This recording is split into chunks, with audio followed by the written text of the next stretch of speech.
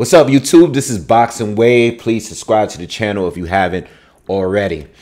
All right, let's do a quick breakdown for this weekend's fight. I will be covering a fight live, and I will be trying to cover the Teofimo Lopez card as well. I'm going to have both of them on, and I'm going to prioritize each fight that's actually going to be played because they're going to be on at the same time. You know how I normally do it. But this is the priority. This is the big super fight for this weekend between Juan Francisco Estrada, who's going to be defending his super flyweight WBC title against Jesse Bam Rodriguez, who actually held the title before but went back down to flyweight, and now he's moving back up to take this fight. And this is such a very, very important fight, and I'll explain here. And it's kind of like, to me, the way I look at this fight, it's kind of like the passing of the torch fight. It could be that fight. Okay, because Juan Francisco Estrada, 34 years old, 10 years older than Jesse Bam Rodriguez. Jesse's on the come up. You know, he's on a lot of people's pound for pound list already, you know, at the end of it. And this is his fight to really prove where he is as far as moving forward, one of the future stars in the sport. And you got the outgoing star in Juan Estrada, one of the four kings of the flyweight, super flyweight division, future Hall of Fame fighter, you know, multiple division champion, and has a hell of a resume. 44 wins with 28 knockouts, just 3 losses. Has never been stopped in his career, no draws against the young, hungry Jesse Rodriguez, who's 19 wins with 12 knockouts, no losses, no draws. Okay, and multi-divisional champion himself already. All right, so this is, you can look at it as a passing of the torch. But with Juan Estrada, the reason why the Estrada fight is so important right now is because Jesse has already beaten 2 of the 4 kings at the super flyweight division. He's already moved up and beat Carlos Cuadras for a vacant title. And he's also stopped Sor Rungvisai in that division. Right after that fight, he beat him too. And those are 2 of the 4 kings. Now he's fighting 3 of the 4 kings. And I doubt he'll ever fight Roman Gonzalez. I mean, they were just literally sparring and preparing for this fight here. You know, they have the closest relationship. But it's such an important fight, and it could be the passing of the torch if he is able to win against Estrada El Gallo in this fight here. So it's a really, really big fight. And, you know, I have to say, and I say this a lot, you got to give the credit to Estrada, Cuadras, Sor Rungvisai, and most importantly, Chocolatito, because they're part of the reason why this generation here is watching the smaller divisions. You know, I mean, I've been doing content here now for over 10 years, and I can tell you, Roman Gonzalez was definitely the reason why I started really making content on the smaller division, seeing him on the undercards of Triple G and stuff, fighting here in New York. I had a pleasure of seeing him live and actually meeting him too. It's really dope that these guys got everybody paying attention to the smaller divisions. Even the fighters like Yoka, who, you know, haven't been involved in the 4 kings, but he's basically a legend over in Japan himself.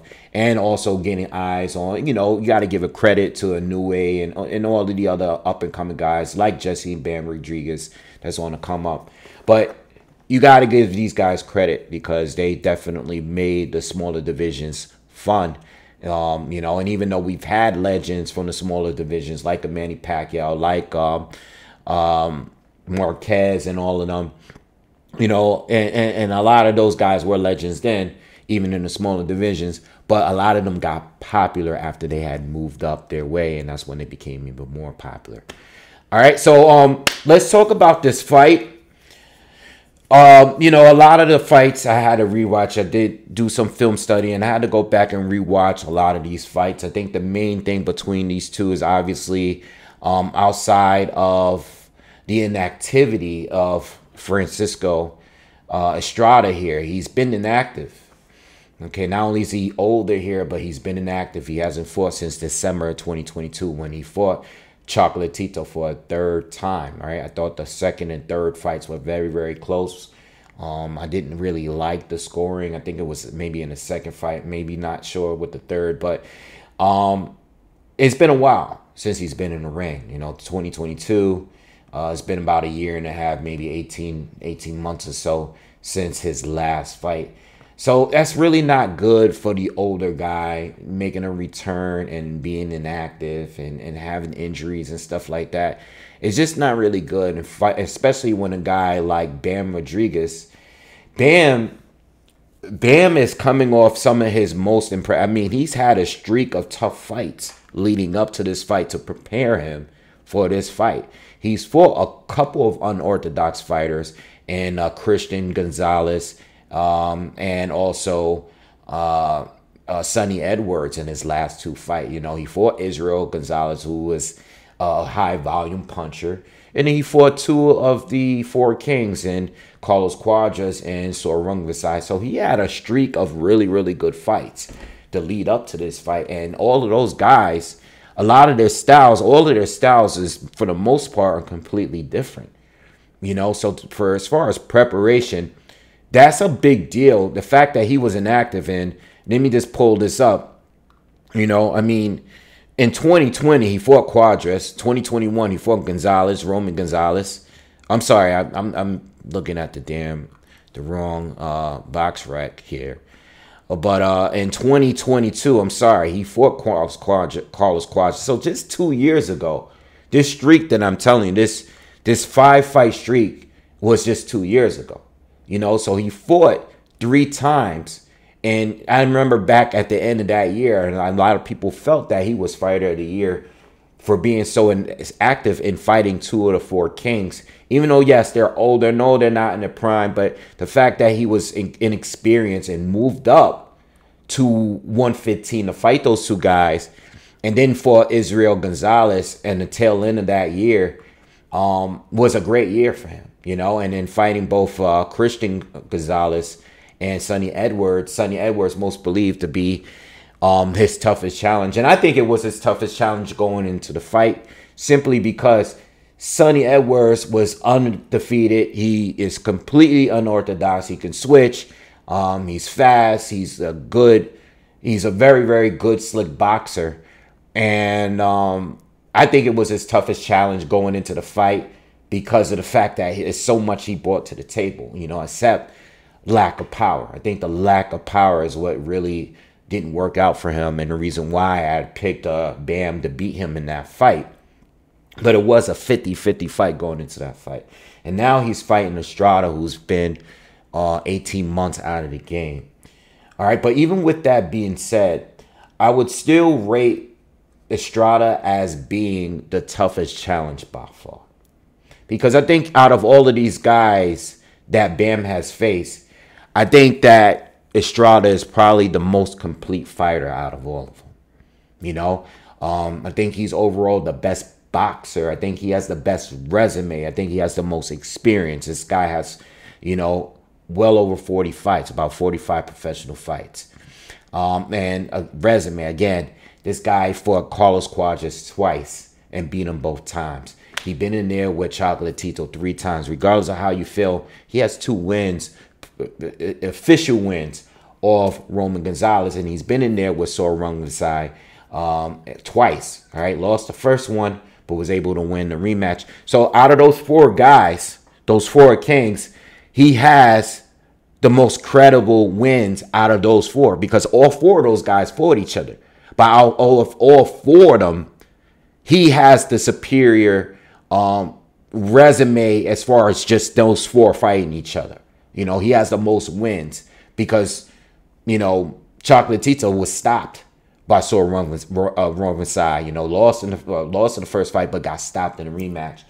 And Carlos Cuadras got losses against both Chocolatito and and of Estrada. So, I don't have to break it all down. I don't want to keep breaking them down to 4 kings, but it's very important for Estrada to mention those 4 fighters, those 3 other fighters there.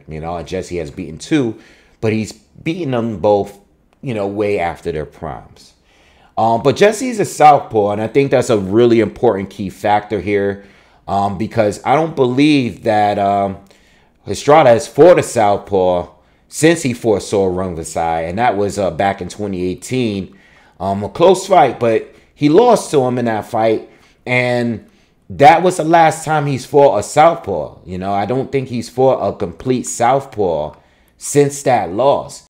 And even though he beat him in a rematch, you got to remember that Saul Rungvisai did not fight as a southpaw for the majority of that fight, which was very annoying. I had to break. I have definitely spoke about that in previous breakdowns that I did, because I just didn't understand why change which was working for you in the first fight. Why would you come out and completely change your style if that was the style that worked out for you? But Estrada is going to be fighting a southpaw and Jesse Rodriguez, a fresher one, one that is, you know, just totally different, better chess player than Saul Rungvisai. So let's talk about the fight.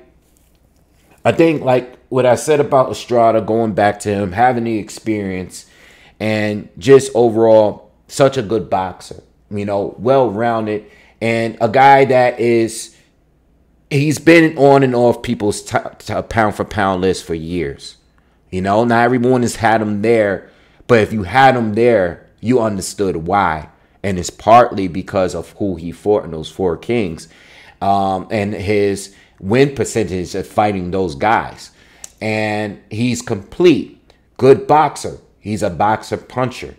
But he has dog in him. He can exchange, he can trade, he has good combinations, and he can move well. Solid defender, not a great defender, but he can take a punch. So what he brings here is stronger than all of these other guys that Bam has fought, because Bam's opponents, other opponents, they had clear weaknesses that were very obvious, you know, going to fight. Not just age and not just in activity, but just they, as far as styles and what Estrada brings, he has way more strengths than all of these other guys. Again, good boxer, but he can punch. He's very, very durable. He's never been stopped before. He's been buzzed in fights. He's been hurt in fights, yes, but he's never been stopped, and he's always had a good chin, and he's been willing to trade and go to wars with guys that can punch. You know, high volume guys like Chocolatito, big one punch knockout power like Saul Rungvisai. So he's been in there with all kind of fighters, and he's able to do things that some of the other opponents may be able to do too, but maybe not too well. And he's able to adjust in fights. And I think this fight is going to be one of those fights that both fighters, to me, have shown that they're capable of adjusting. So I think whatever Estrada is doing well in the fight, I think Jesse will probably have to make adjustments in the fight. And I think it's the same with Jesse. Whatever he's doing in the fight, Estrada can commit to other things. I've seen him commit to going to the body. You know, I've seen Estrada use his legs, fight off the back foot, use the ring in that lateral movement, you know, and set traps and counter. I've seen him turn into a dog, front foot heavy, being the aggressor, all right, loading up and, you know, picking his punches and stuff. So I've seen him fight different fights depending on the opponent.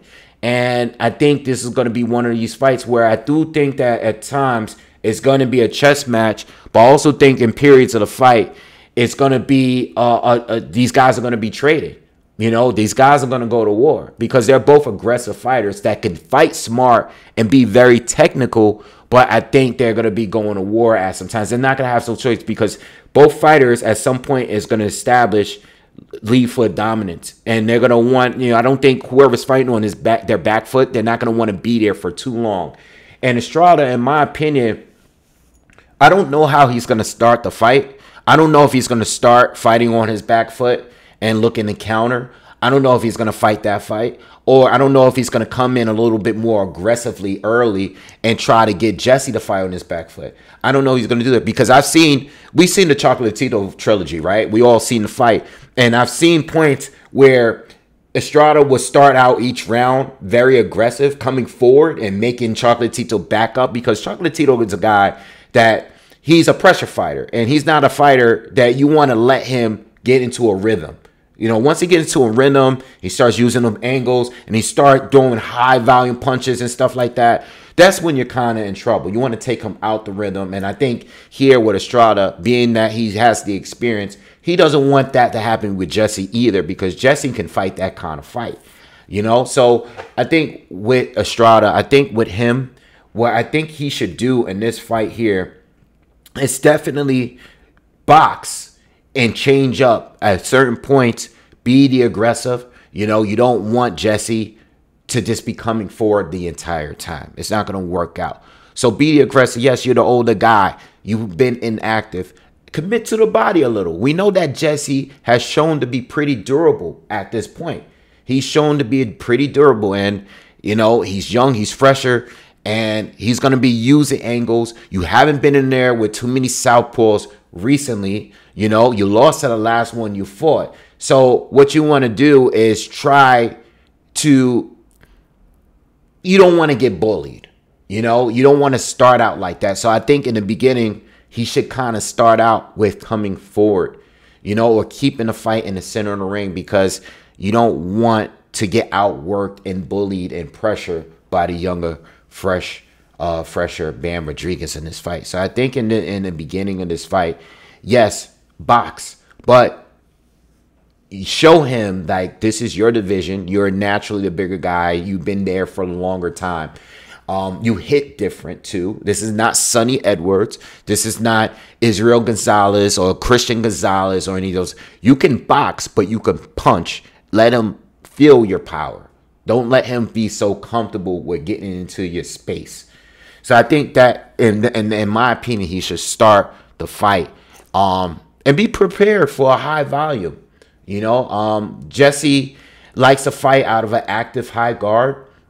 He likes to try to step around you and stuff, use those angles as well. So he's going to be tricky. I think the biggest weakness with Estrada is sometimes he doesn't really move his head that much. You know, he drops his lead hand a little bit too much and leaves there open. And, you know, when I was watching the Sword Run with Side fight, and that's the only fight that the first one, that's the only fight that I rewatched in its entirety the other day. I noticed that, you know, Sword Run with Side didn't have a problem with landing the straight left hand continuously, you know, and he has a big punch and coming behind it with a swivel jab as well with the right hand. And sometimes, you know, Estrada with his lead hand will just be down and he will catch a jab following the left hand. And that could be a problem and be an issue with Jesse Rodriguez going into this fight. So, you know, I think for the most part, Estrada has to continuously try to move, you know, away to his left, you know, away from that lead left hand. Use the ring at times, you know, don't just come forward, don't go straight back, but move laterally, which we've seen him do, you know, and use those combinations against Jesse. Definitely go to the body a little bit more, you know, take the air out of him. Again, Bam has been pretty durable up to this point. So go to the body a little bit more. You know, we saw Israel Gonzalez in that fight go to the body. I hope I'm getting the right Gonzalez right, because I keep saying Israel. Israel is the one that went to the body and was high volume against Bam. Yeah, so it was Israel Gonzalez, because there's two of them. It's Christian and Israel. Christian was the mover. He was the unorthodox fighter that was switching and using the ring. A lot of people didn't really care for that fight because Jesse had to continuously try to trap him and cut off the ring. But yeah, I think, you know, there's definitely going to be openness to the body, especially because Bam is usually fighting out of high guard and stuff. Bam is still a pressure fighter, but he is a technical pressure fighter who doesn't like to waste too many punches. And he is more about the accuracy. And you would see that in the Israel Gonzalez fight, even though Gonzalez was throwing so many more punches, or it seemed like he was. It seems like Bam was being more consistent and more effective with the punches he threw. All right, so I think that should be the plan for Estrada. When it comes to Jesse again, you know, and I know I already stated a few things going into this fight here. Haven't fought a complete fighter like Estrada, but what Jesse brings to the table here is him being a southpaw, him being a very good chess player, counter puncher, good combination, good angles, you know, and knowing how to step outside of, you know, of danger, and stepping around his opponents and using those angles and those blind spots to attack, and also cut off the angle, cut off the opponents that know how to use the ring. He's getting better and better at that. I know a lot of people didn't like the Christian Gonzalez fight that I just mentioned, but what I seen when I look back at it earlier today, I see that he did a good job at cutting off Christian at times, and it also helped prepare for the Sonny Edwards fight because he had similarities there with Sonny. Sonny was kind of forced into fighting Bam's fight. You know, we didn't see nearly the amount of movement that we've seen with Sonny in the past. Sonny was forced to kind of having to stand in front of him, you know, because the amount of movement, you know, Bam is so good at keeping you right in front of him. And he's gotten better with each fight. He's still getting better. It's scary because win or lose of this fight, excuse me, it's scary how much he's improving at 24 years old and the quality of wins that he's getting here. All right. But again, Bam is so well-rounded. He has good power. He's, like I said, he's a good technical fighter with the legs and with the counter punching, and he can be so slippery at times. He's such a good fighter. I don't want to just keep gassing him up, but everything that he does, it seems he does everything well. And even though he doesn't look great in every fight, it really depends on who he's facing. And he's willing to adjust to any of these guys. Again, this is his toughest match, in my opinion, because he's fighting another good boxer that can punch. And I would love to see how he deals with the counter punching, the combinations, and the power of Estrada and the experience overall.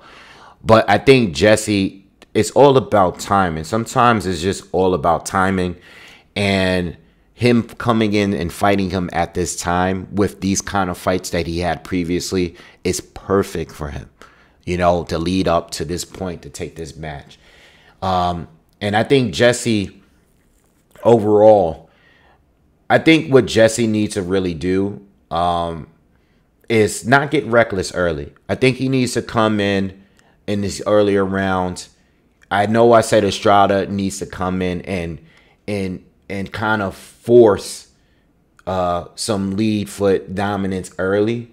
All right.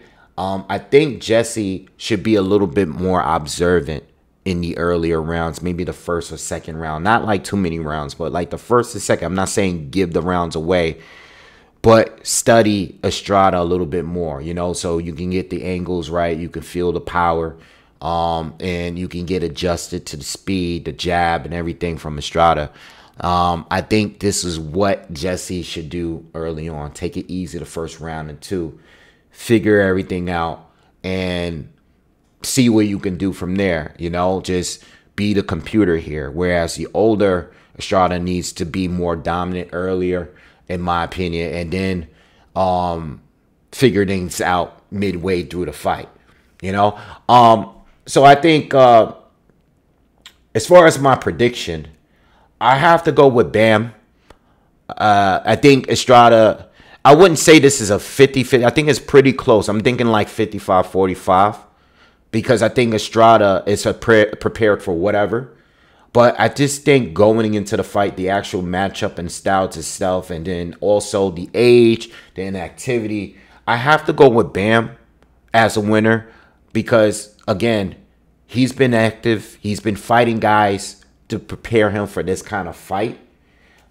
Being dominant against Sora Rungvisai, stopping him, even though I know Sora's not at his prime and far from it at this point in his career. I still think that win said a lot. Stopping him the way that he did said a lot. Being more dominant against Sonny Edwards than most people expected. And just the activity Him being a southpaw, you know, and Estrada not really looking so good and losing to the last southpaw, real southpaw that he fought. I just have to go with Bam. I think he just has too many advantages going into the fight to pick against him right now. You know, and even though Estrada does have the experience, and I think he's the best as far as the fighter that Jesse has fought, you know, that's including Sonny Edwards. I think he has a lot more to the table. Him being older and active, again, I just can't pick him to win against Bam right now. You know, I just think Bam, it's his time. You know, I think this is going to be a passing of the torch fight. I think he's gonna win and show the world that he's a top guy. He left 112 being the top guy, you know, not undisputed, being clearly the top champ at 112, and now he's gonna go to 115 and show the world that he's a top champ at 115 right now. You know, I think he's gonna beat Estrada. I think it's gonna be a very good fight.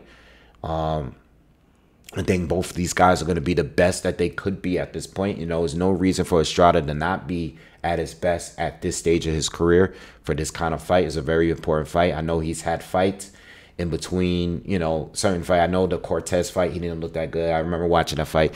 He didn't look that good against Cortez. But look, he'll be prepared for this fight. You know, he said some things about Bam in the past, and I think he's going to want to prove it. You know, and I don't think he's ready to give up the throne here. And I think Bam is ready to take it. He's more than motivated. He should be motivated more than ever here. And I just think, you know, whether it's a chess match, whether it's a brawl, I just give the slight advantage of Bam being the southpaw, being the move the way he could, and those angles. You know, I just think he's going to be able to get it done. You know, I just think he's going to, the defense, everything is just going to be a little better than Estrada. He's going to win a decision. I think it's going to go to a decision. You know, I mean, I think Estrada might get dropped. He might even get hurt with a good shot. But I think Bam is, I doubt that Bam actually stops. If Bam is able to stop him, that would be a huge statement. And that's an instant pound for pound listing performance wherever you're gonna put him. Again, some people might have him there already. I personally don't, but I think he's right outside of that.